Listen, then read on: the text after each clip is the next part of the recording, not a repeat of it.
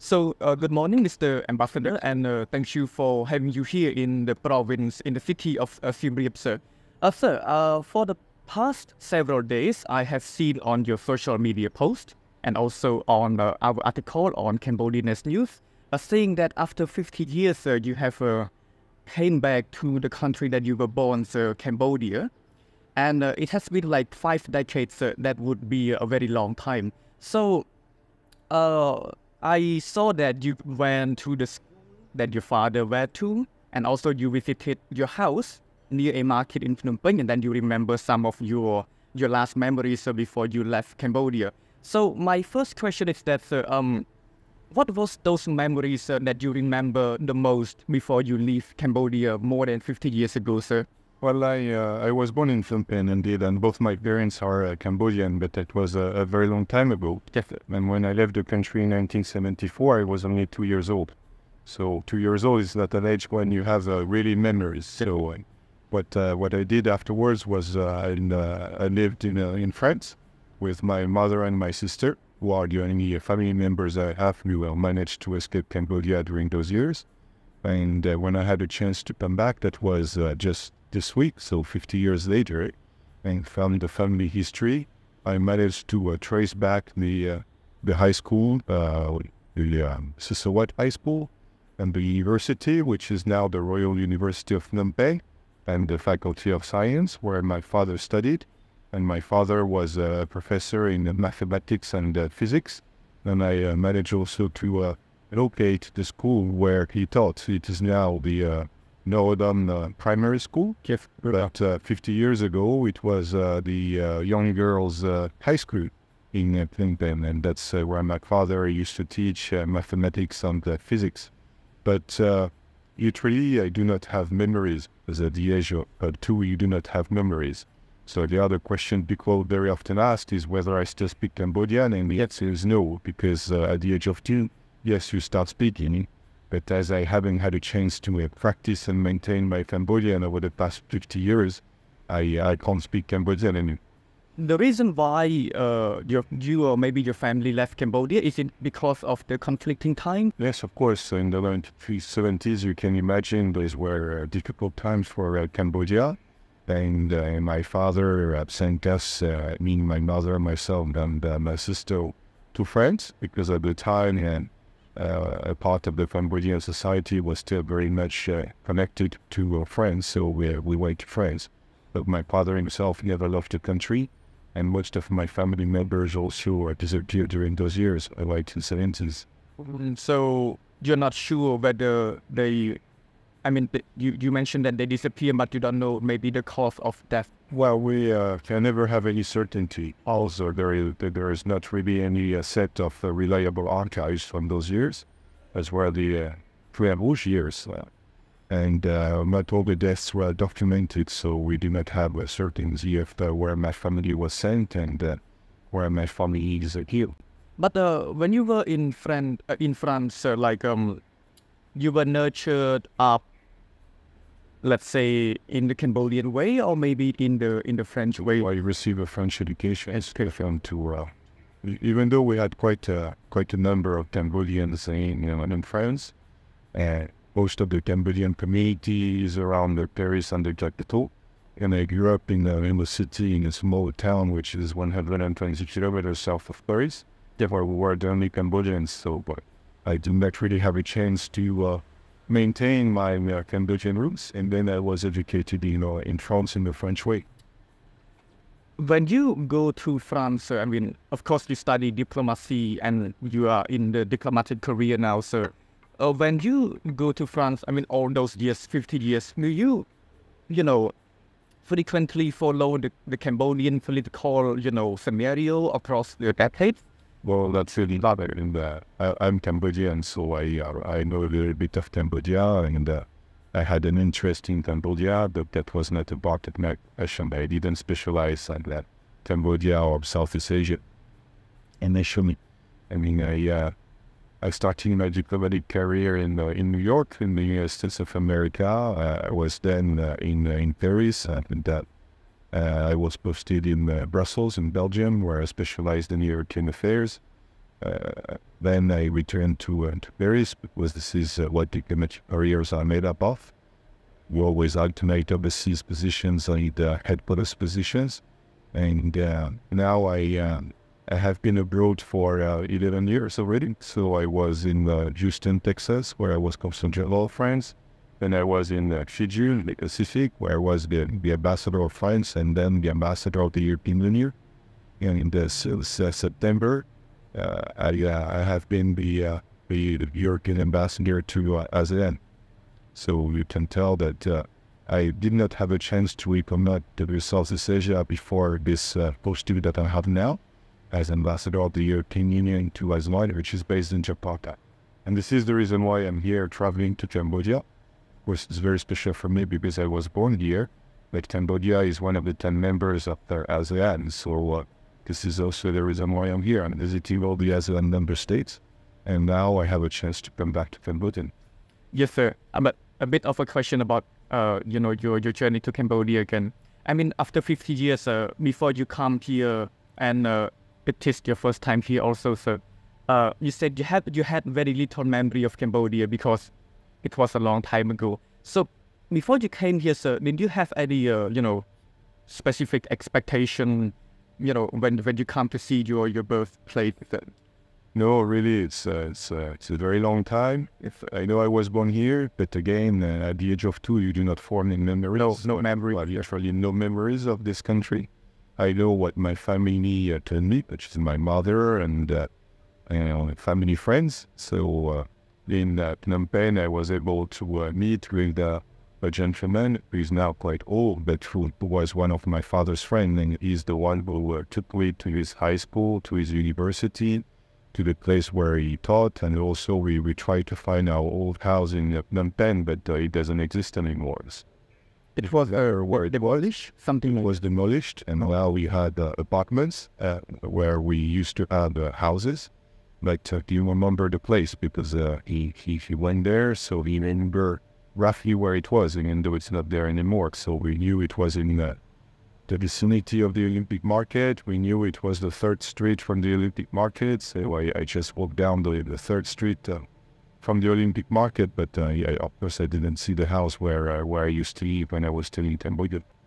And also because today you're in Siem Reap, it is also your first time seeing Angkor Wat, sir. Like maybe the temple that your ancestor built before, sir. And what is your impression on the temple and the surrounding area of Siem Reap, sir, for you? Well, I wanted to do 3 things when I came to Cambodia. Of course, I'm here primarily for work, so I had official meetings, and I was fortunate enough that my colleague, the ambassador of the European Union to Cambodia, His Excellency Goldrisman, organized a very busy and very good program for me. So that's the first thing I did, and I mean, I'm here for work and not for work, because I wanted to visit the country.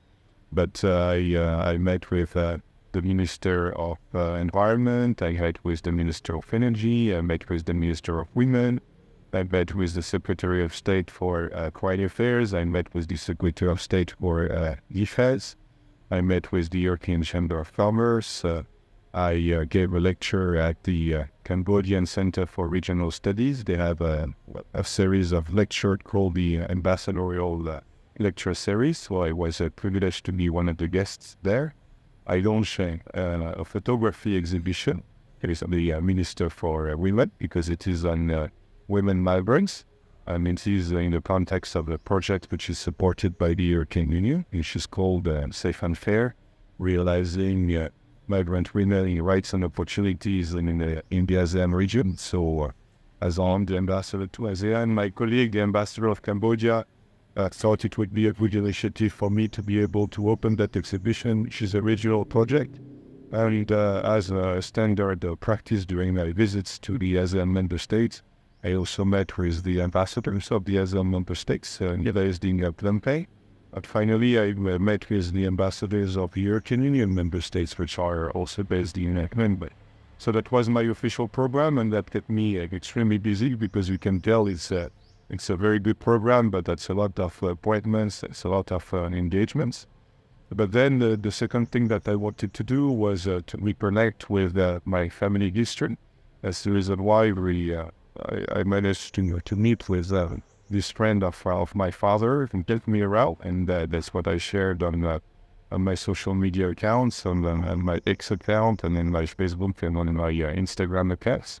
So indeed, you referred to it. Oh, yeah, I visited my father's school. I visited his university. I visited the place where my former house was. Yes, sir. And I visited also the place where my father used to teach. But then the third and last thing I wanted to do coming to Cambodia, because it is a world famous site, I wanted to come and see Angkor. Angkor Wat. So that's and my wife joined me. So she joined me with just before we traveled to Siem Reap. This is the first time I'm here, and this is a very nice city. I'm very happy to be here. I visited the Angkor temples on the course in the past 2 days, and that's really what I would recommend to any visitor, by the way, to spend at least 3 days here to visit the diversity and the variety of temples and sites in Angkor, because there is really a lot to see, and all the temples tell a different story. All the temples are a little bit different.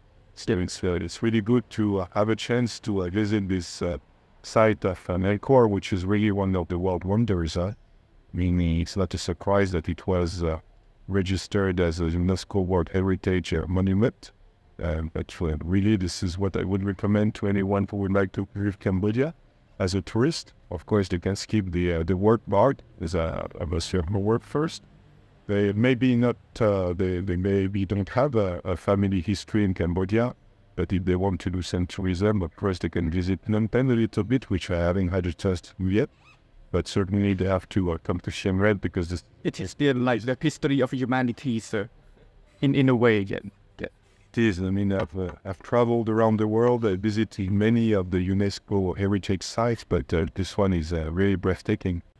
Let's say for the past 10 years, sir, I mean, what has EU, done in particular to strengthen the cooperation between EU and ASEAN, sir? Like, can you mention some? Yes, of course. The European Union and ASEAN are what we call dialogue partners. Different. ASEAN has 11 dialogue partners, and the European Union is one of them.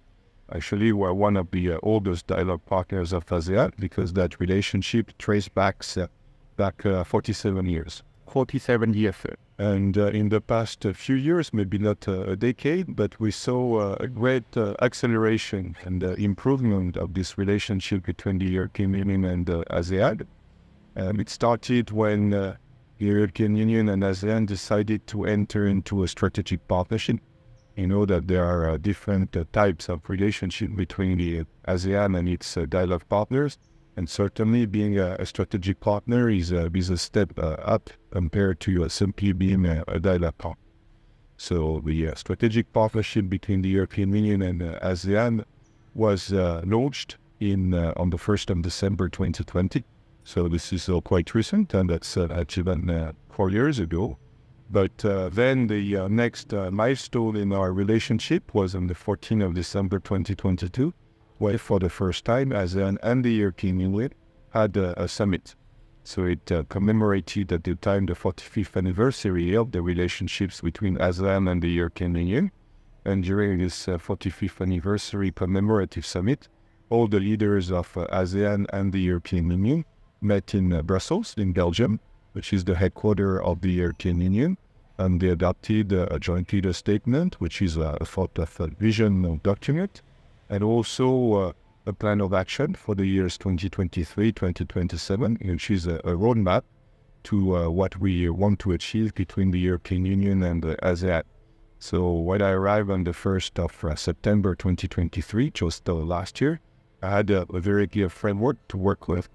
And so my task is really to keep the momentum and continue to improve the relationship between ASEAN and the Europe. By definition, as we are strategic partners, our partnership cuts across the 3 pillars of ASEAN, which are the political and security pillar, the economic pillar, and the social cultural pillar. Yes. So our cooperation extends to all these 3 pillars. Here in Cambodia, that is reflected through the wide range of official commitments I had. I particularly discussed issues pertaining to cooperation between the European Union and ASEAN. We have a portfolio of cooperation projects which is worth 250 million euros. So you can see that the European Union invests quite a lot of money in ASEAN. Of course, some of them benefits Cambodia.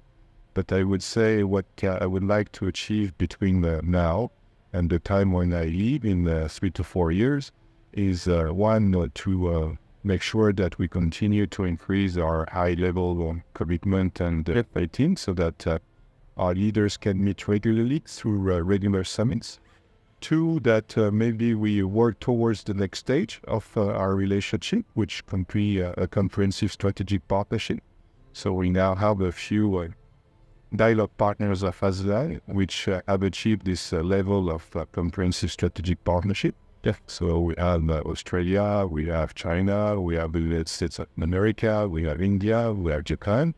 And that is an improvement compared to the level of the strategic partnership. So I hope we can move towards that level of engagement and a comprehensive strategic partnership. Then the European Union and ASEAN are very large economic partners. Actually, the European Union is the third largest trading partner and the third largest foreign direct investor for ASEAN. Usually, we continue to grow this economic relationship in the area of trade and investment through free trade agreements. In the case of Cambodia, there is no need for a free trade agreement because Cambodia is still a least developed country. So they have free access without duty or without quota to the European market. But one day Cambodia will graduate from that status of a least developed country, and then it will lose automatically its duty-free, quota-free access to the European market. So maybe it will be time then to engage in a negotiation for a free trade agreement between Cambodia and the European Union. Nowadays, the European Union already has a free trade agreement with countries such as Singapore and Vietnam, and we're negotiating free trade agreements with Indonesia, with Thailand, with the Philippines, and we're assessing whether we could launch again a free trade agreement negotiation with Malaysia. Finally, we have people-to-people relations. So the European Union is also very much involved in the green transition and the energy transition, in the digital transition, and we also invest in investment in infrastructure. So we have an initiative which we call the Global Gateway. It's a commitment from the European Union, its member states, and its financial institutions of 10 billion euros. So it's a massive financial commitment. Here in Cambodia, it is directed towards water projects. And capacity building in health and education. You mean water project like water management? Yeah, water management and hydropower. So this is what we do. I mean, I'm not the ambassador of the European Union to Cambodia, so you have any more specific questions about Cambodia, I should refer you to our delegation of the European Union to Cambodia based in Cambodia. Maybe the last question for today's interview, sir. Because we are, of course, getting out of COVID-19 for several years now, and Cambodia is ramping up its, tourism capacity.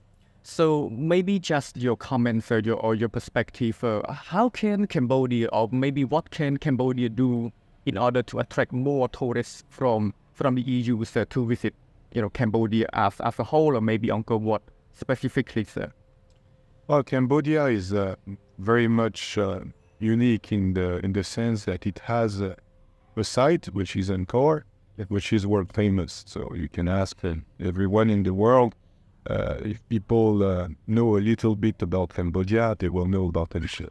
So it's unique in the sense that you have really a jewel to market to the rest of the world. And I think personally, the experience I had here in Siem Reap and visiting Angkor was very, very good. I mean, the level of service which is provided is very high. So it's a very high quality service. We had a tour guide which spoke English, but you have tour guides who can provide a very good tailor-made experience to tourists traveling from around the world. I mean, we could have chosen the French-speaking tour guide as well. The temples are very easy to access. The infrastructure is very good. So I think you provide a very high level of service, and you're very lucky and very fortunate to have a site which is recognized all around the world. It is actually on the flag, on the national flag of Cambodia. So people cannot overlook it. But I think now the challenge is always the same. You also have to compete with many other nations. Even in Southeast Asia, Cambodia is not the only country which relies on tourism for a very significant share of its wealth and job and income creation. So at the end of the day, it's good to have a good experience when you reach the place. And I had a very lonely experience with my wife here. But I would guess the main challenge would be connectivity. How you bring people onto the country. It's like, how do you promote? I was at Siem Reap International Airport. It's a very good and very modern airport. But first and foremost, you have to convince people to come and visit from wherever they are. And we all know that the main sources of high-value tourists are in the developed world. So that's going to be in America. That's going to be in Europe. That's going to be in the wealthy countries of Asia. So you just have to make sure that you are competitive, because this is a competition, and that you provide a good airline connection to come. But I think Cambodia is on a very good path. At the same time, because Angkor Wat is it's a very ancient site, it's also very fragile. So you don't want to exceed or and have too many tourists in that place, because you have to keep it at a sustainable level. Yes. To make sure that you do not have overcrowding and overexploitation of the incredible resources you have here. I think this is also something tourists look for. Already now you have quite a number of tourists in Angkor, but I think it's more pleasant if you visit places which are not too overcrowded. So it's more like to decentralize. Yeah, you have to keep a good balance. I think in Angkor, everybody goes to Angkor Wat, everybody goes to see the Bayon, everybody wants to see Taprom. So the main sites are very much visited, but this is a very large site, and we went to some of the temples which are a little bit farther off the beaten path. We went to Montessori, which is quite in the north. We took what the tour guide called the Bread Tour, which is a little bit longer than the short circuit. Yes. But really, I would encourage everyone coming to Cambodia to spend at least 3 days in Siem Reap to have a chance to visit all the temples of Angkor. And because they are so unique, I mean, I'm sure I will come back. So thank you, Mr. Ambassador, for your interview here in Siem Reap, and I hope you have a pleasant stay further in Cambodia, sir. Thank you, sir. Thank you very much.